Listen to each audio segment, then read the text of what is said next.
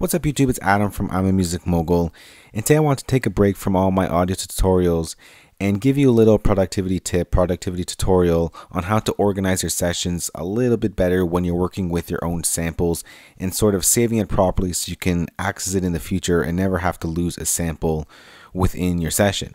So basically what I mean is I have an Ultrabeat kit right here that I have personally created with my own samples and filled out.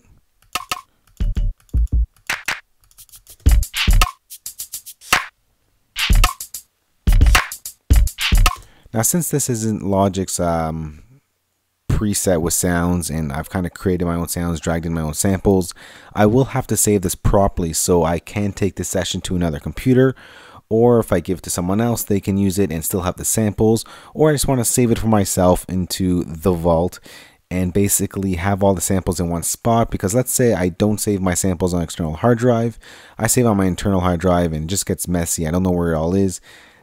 I'm going to show you a tip. Basically, it takes all those samples that you have in your actual session, combines into one nice folder, and those samples will go wherever that folder goes. So how do you do that? Very simple. When you go ahead and save your session in Logic, it's going to bring up the Save As window. There is some little ticks that you can check off here. Include assets, which means all your audio files. And the one that is specifically that I want to show you guys here is the copy Ultrabeat samples to project folders. Let's say if you're using Ultrabeat, you dragged in your samples from your computer into Ultrabeat, and you want to keep all the samples together. You never want to have it lost because it may get lost in the future. Make sure you click this on, and Logic will create a folder like this with all the Ultrabeat samples in it. And if you want to go ahead and if you created your own personal EXS instrument folder, Logic will do the same thing like the Ultrabeat samples and copy it all to the project folder.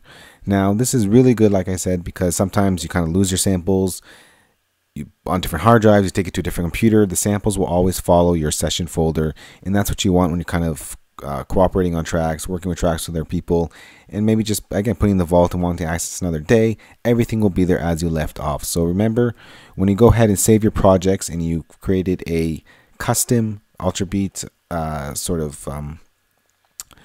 Ultrabeat file, Ultrabeat drum kit, and EXS24 kind of software instrument tracks with your custom sounds, make sure you select this to copy it all to your thing. And if you're working with movies, copy movie to the project folder as well.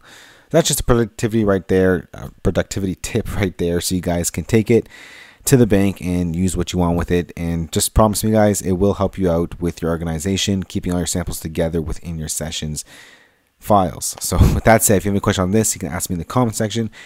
And as usual, more great videos always coming soon, and watch out for this week's The Vault, because